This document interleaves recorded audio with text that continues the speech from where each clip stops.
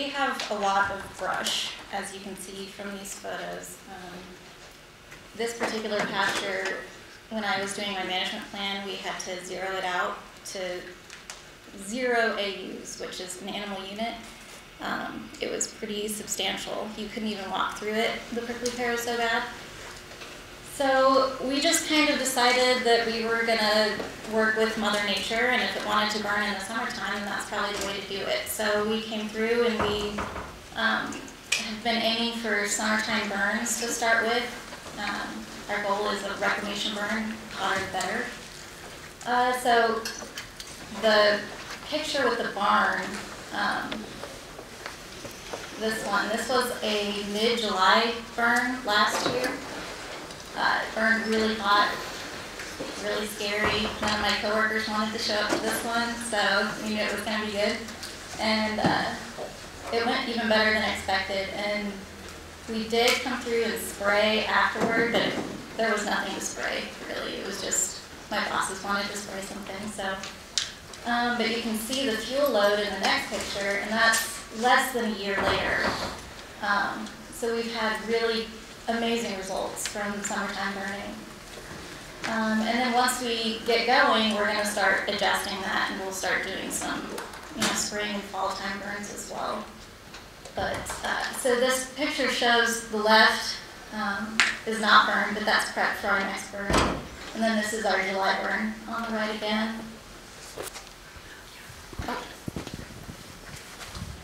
Yeah, so this is just a good way to see just one side of the road as the other. We used our road as the fire guard and just kind of went off to the side of it a little bit.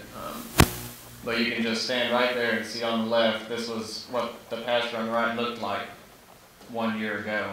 And this is just one burn that we were able to go through there and clean everything up and grew so much more grass compared to just the other side of the road. Same pasture, same everything.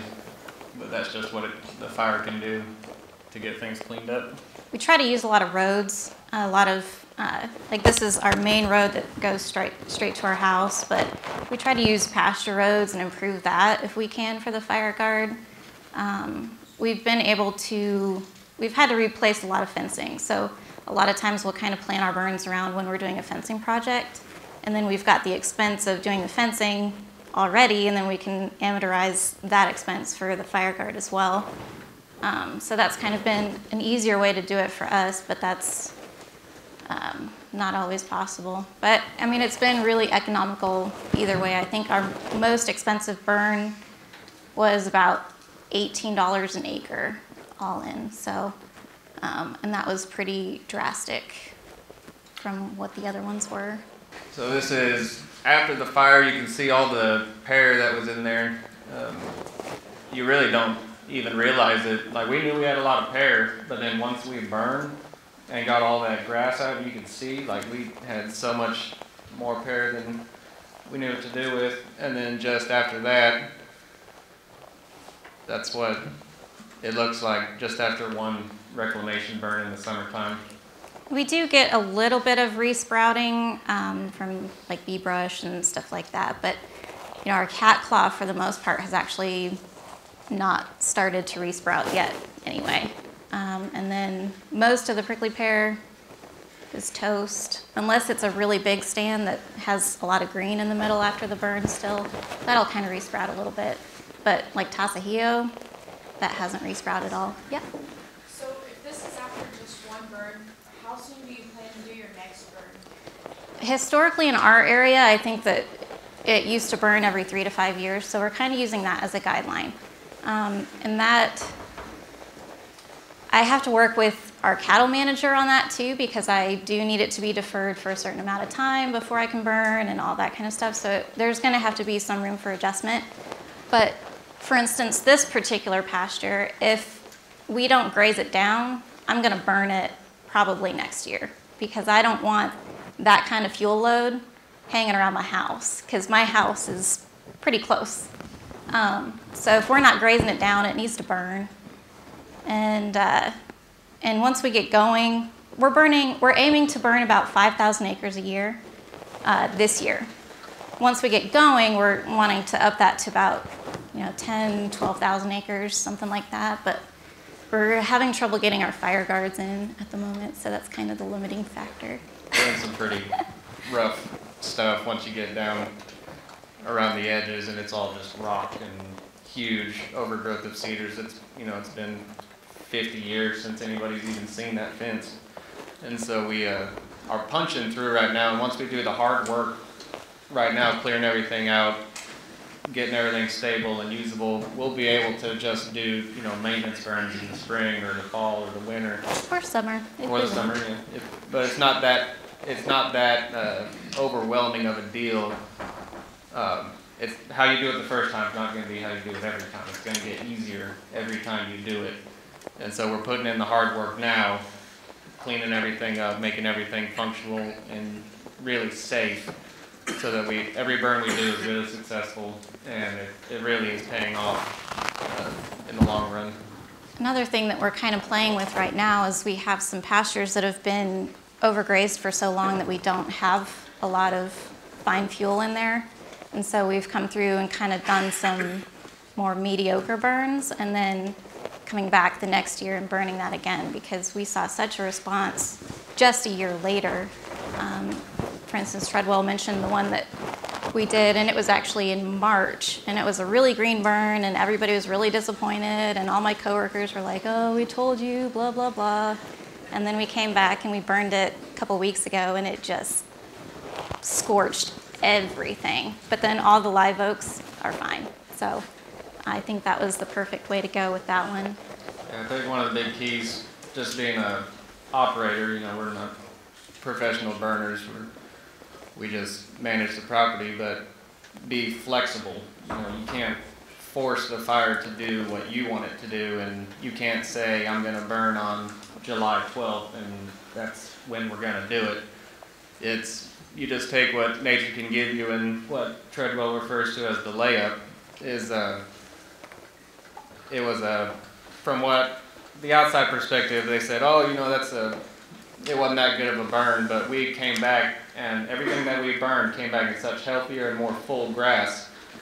And through all these prickly pads right in here and everything, if there wasn't any grass growing up through them, there was no fuel in any of that, and so the fire just kind of skipped around it. So they just kind of threw it off that, you didn't get that pear, nothing, just wasting time. But after the fire, we got much more fine fuel came through, and we started to get stuff sprouting up through the pear and all that. So then we came back this summer and burning. It was one of the best burns I've ever seen. That pear's already laid down. It's already knocked You down. can see if you pull up the west trap. So here, go back. This is what the west trap looked like before we did any burn. And you can see there's a lot of rocks in there. Not really a lot of stuff was growing in there other than undesirables that nobody really cared about. And once we burned it, it looked like the moon at first, and everybody was really scared about it. And then when it came back, everywhere that didn't have vegetation before we burned came back with just gorgeous grass afterward. And they couldn't believe that I got that just from one growing season.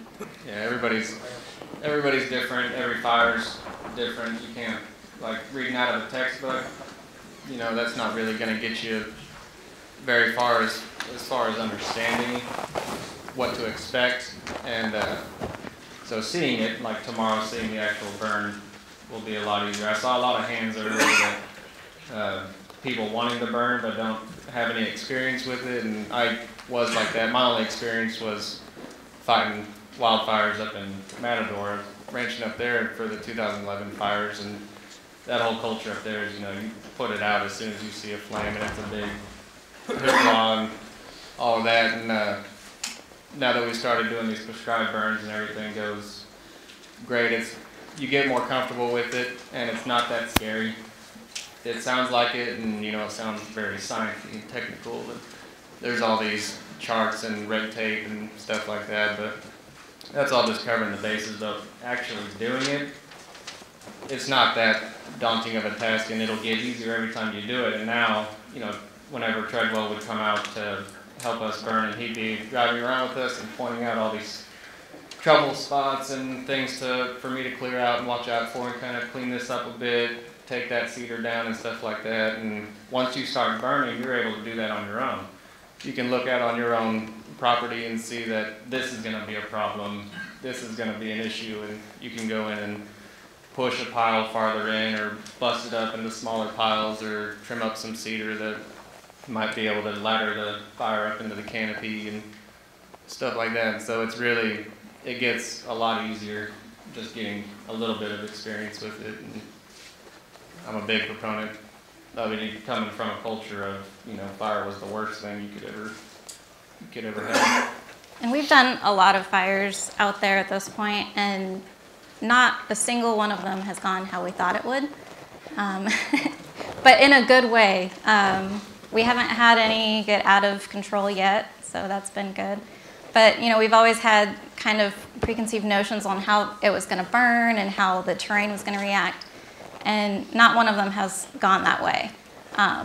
So I've just kind of learned to not set any expectations, and then I come back afterward and assess what burned, what didn't, and then that kind of affects my management plan going forward and when that next burn is. So we did 2 burns or did we do one in May, one in June? They're on the north part of the ranch, which is a little bit greener, and it didn't burn quite how I wanted it to, but we didn't have the fine fuel load up there either because of the grazing situation. So we're probably not going to spray. We're probably going to come back and burn it next year is the current plan. So I'm just kind of trying to stay flexible with it, and then also just trying to get the fire guards set early enough in the year that once summer hits, I can just roll with it.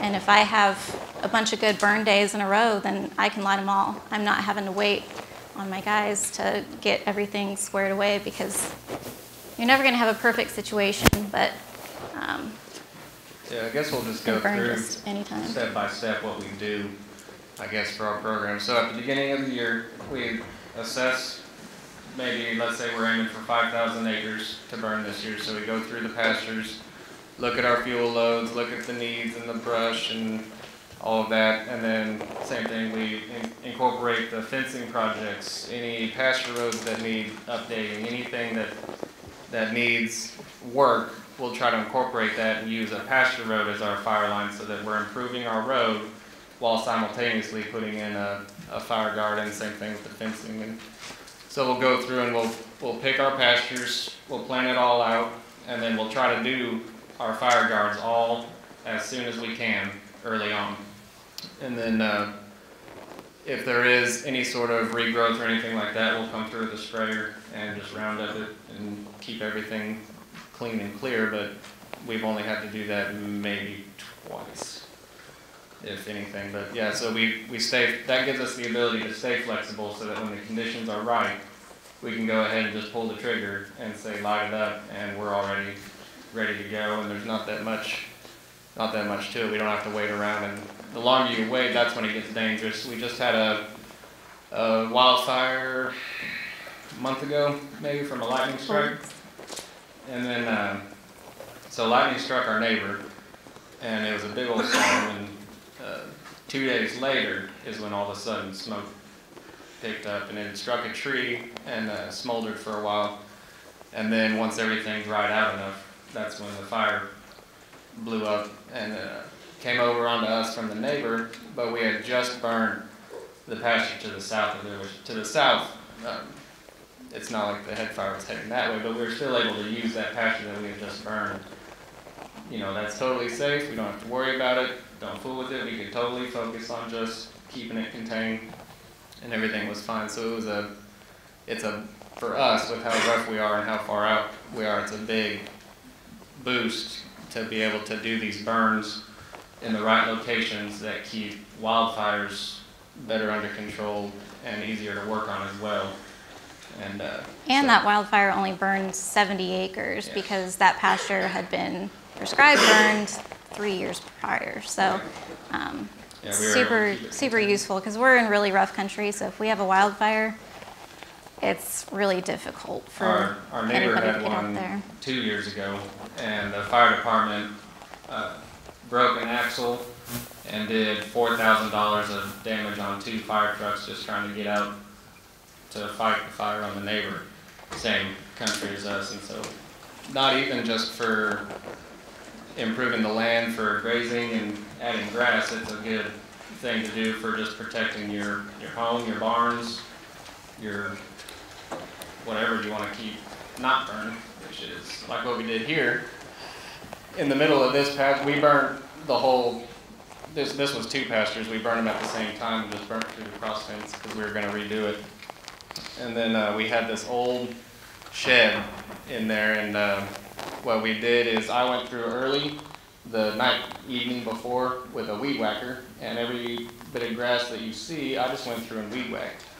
And then the day of the fire, after Treadwell had set the black and the fire was already going, we just popped over in there and lit a fire around it, and then set a good bit of black around it, put that little bit out, and then walked away, let the whole fire carry through, and nothing touched it.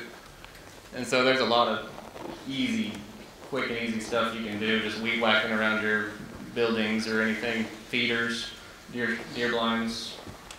We just weed whack around them and keeps it real simple. It's not an emergency. It didn't make a big deal. And As long as there's not propane. yeah, as long as there's no propane in there. We had some hunters tell us the day of the burn. We had already lit the fire, and finally the hunters let us know that they had propane in their hunting blinds. And so we had to... That's not fun. We ran through and... That's where communication. Yeah, communication. But they had also padlocked their deer blinds too, so we had to run in there, cut the lock, pull the propane out. They said maybe a couple bottles. We pulled like 12, 16 16. propane bottles for one burn. So it gets exciting. But same thing, we ran in there and did these little burns around them, and they were all low to the ground, plywood, the worst possible thing you could have, and we didn't lose a single. We haven't lost a single building or anything. And we also aim for like 1,000-acre burns. That's kind of our goal size. We could do bigger, but we just don't really get the coverage on bigger, and then smaller, it's just not as cost effective for us. So about 1,000 burns is or 1,000 acres is our sweet spot. And we start probably about 8 in the morning at the latest, and they're, maybe about 2:30. We're already pretty well done, and everybody, you do a lap, and then after that, it's just up to us to do the rounds.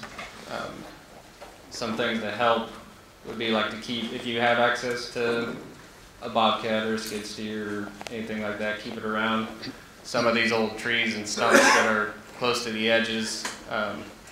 We call it chimney out, and once those things start burning, it'll make a vortex and shoot embers up farther into the air, and then kind of let them drift away. And so after the fire, and more at night when you can actually see what's red and glowing and what's actually a problem, we'll come through and push trees over, just get them on the ground, just anything to keep them from shooting sparks up in the air. And we haven't had a single issue of... Well, we used to let it smolder, but I like my sleep too much, so now we just put it out with the Fire X. So. Well, thank you guys. Any questions for Kate and Katie before we let them go? Yes, ma'am. Do you have tracks or tires on the skid steer when you do that? It's the metal tracks that go over the tires. We also have rubber tires too, but our stuff is so rocky that it'll buck you off.